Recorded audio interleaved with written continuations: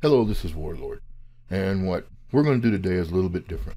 We're going to look at two or three items today instead of just one, and these are things that I get asked quite a bit over, and things that change a little sometimes from version to version, or things that people have some trouble with in translating from the older tutorials, even though they're kind of done the same way. So we're going to take a look at a few things like that, and that's going to include how to make a rotation dummy, without it doubling back on you. How to increase your workspace when you run out of camera with your present scene. And also we're going to take a look at how to use a 2D background with a character, which I did when I 3D printed Curveman. I'm going to show you how I put that little video together, because I've had several questions about it, and it's a whole lot easier than you think. And it's just combining a animated character with a 2D background. Anyway, one thing about iClone 7 is it has matured to a professional tool. But it's also still as simple a tool as you want it to be. Don't let all the bells and whistles scare you off. It's still just pretty simple. I mean, a lot of it's still point and click and things. Like we can come over to accessories and add guns just by clicking. We can go over to props, go to sky. Again, we just double click. Now you can't see the sky right there because of the way I've got it rotated. We can go to terrain, add the combat stage, then come in and just quickly do some lighting. Now we'll go over some of these things more in detail later. I'm just kind of giving you an overview if you've never seen anything like this. I mean, we'll go through things when we discuss all this and how to set these things up like this. But all I'm doing right now is just showing you how simple it is to actually get something going in iClone. Now we're going to right click, go to perform, catwalk start, right click, perform, catwalk loop, and this is where you'd loop it however many times you wanted to keep walking. Right click, perform, catwalk in, right click, perform, shoot, and then she'll walk off shooting. As you can see, that didn't take very long at all. So don't let everything that iClone can do, and don't let everything that you see up here bother you. Just use what you have to use and make it to your own satisfaction, and then start learning more things as you go on. Anyway, let's go ahead and get started with what we're going to look at today.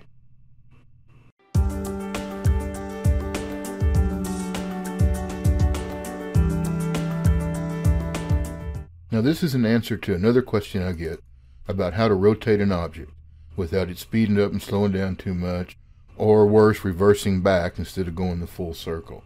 Well, that's actually pretty simple. Let's say we're going to do this for 1800 frames. Half of 1800 is going to be 900. Half of that's going to be 450. I want to do this at 4 separate places. I want to do this in quarterly intervals. So again, we have 1800, half of that's 900, half of that is 450. So I'm going to type in 450 frames. Now you can be more precise than we're going to be here. But what you want to do is turn about a quarter of a frame. If you turn way too much or way too little, that's how it speeds up or slows down. Now let's move on to the next one's going to be 900.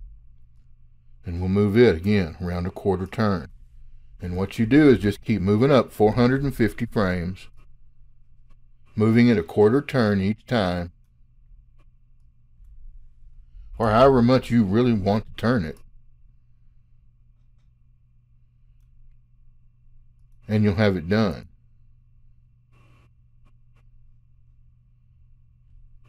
Now that's going to be a slow turn all the way to the end. And what we can do now is open up our timeline, and we can come in here and collect this with collect clip. Oops, guess I better get on the right part.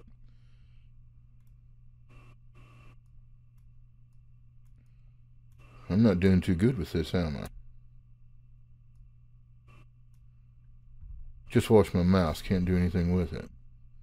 Anyway, we come in here, we right click, and we add to perform, and we'll call this rotate.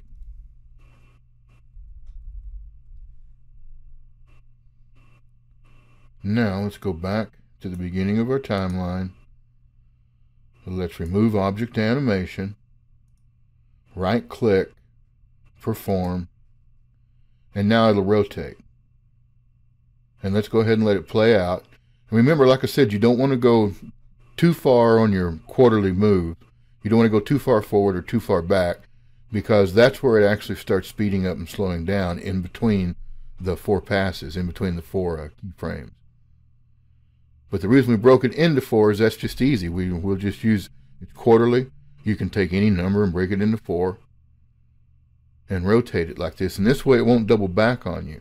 Now, another good thing about doing it this way is you also have where you can come into the animation, and now you can control the speed of the animation by slowing it down. I mean, speeding up, slowing it down with the size. And I guess if you wanted to, you could come in even further and right click, add to perform, call this fast. And now you're going to have 2 different speeds in there. And you can make as many of these as you wanted at whatever speed you wanted, whatever length you wanted. And then you just come over to your props, under custom, hit your plus and save it. Just hit your plus right here, save it, name it. Well, you also, one thing you want to make sure you do, if you're not familiar with this, is make sure you set it as a dummy.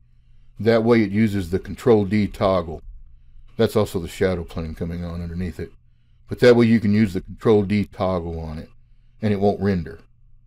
So now what you do is just press the plus, name it, save it, and now you have a dummy that you can use.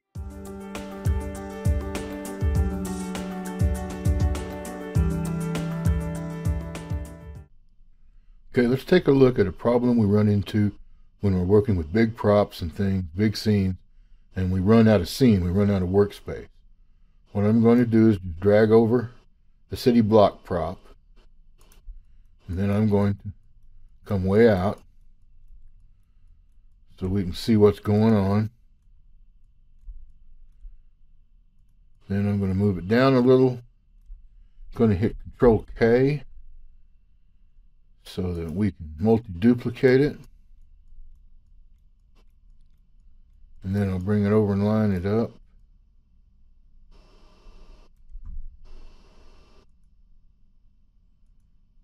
Put a couple more in there. And you notice how they're disappearing. Let me put one more. That's 7.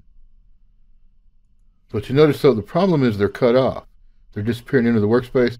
Now you can go over to camera and drag in a big camera if you want. But if you've already got your scene set up and don't want to go to all that hassle, then, and this even works on the preview camera, just click on camera, come over here and add your extra 9. And now you've got a lot larger workspace to work in.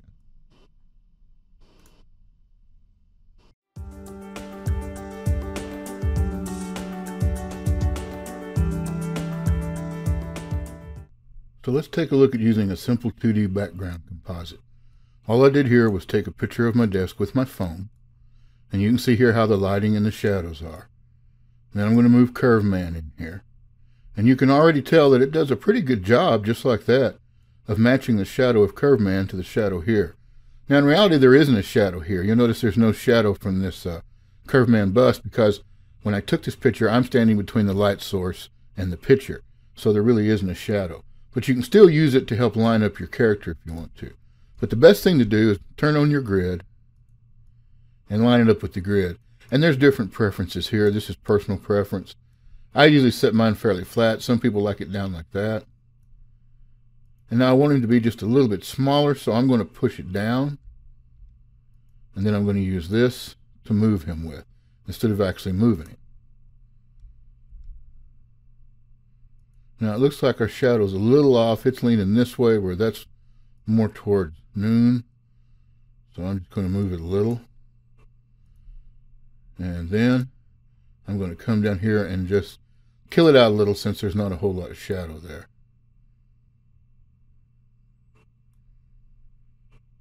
Now from here, what I did was I went over to Motion, went into Mason, and used the Walk Think motion.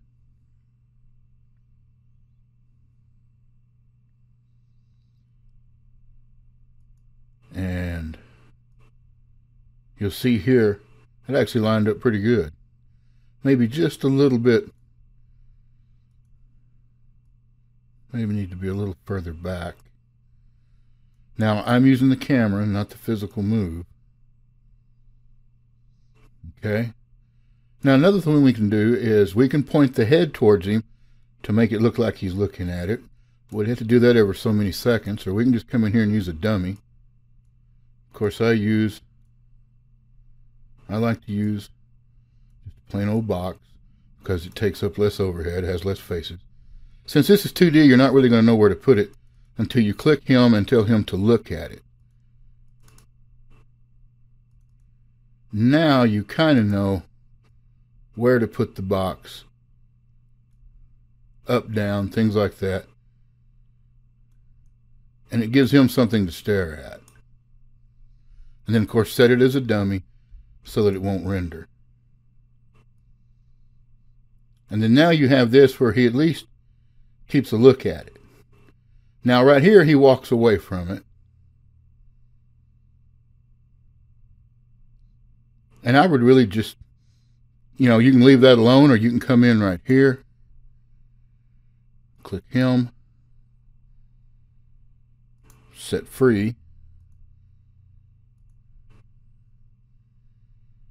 And now let's see what we've got.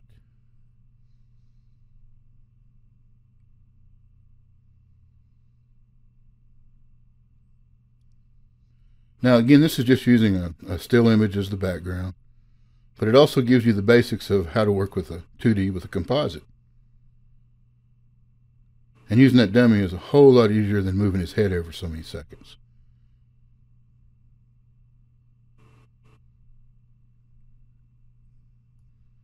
Now you'll notice here, because of the way I took it being in shadow, we have a big difference in color.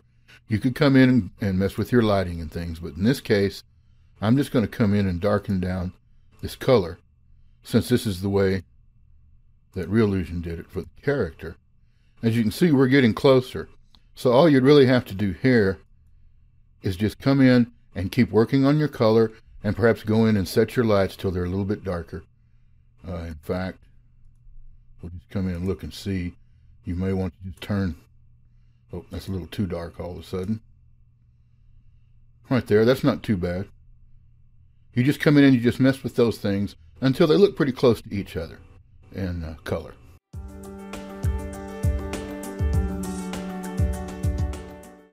Well, that does it for this first installment. I hope there were some things there that'll help you. We're going to continue on like this in future installments, and there'll be some long tutorials too, just like there's always been. And what we're looking at here is something we're going to go over in the next one, and it's just how to throw together a quick fly-through, like an establishing shot through the clouds. And this will be using image layer and things like that, and I'll provide the image layer for you. Anyway, I'm glad you stopped by, and I hope this helps.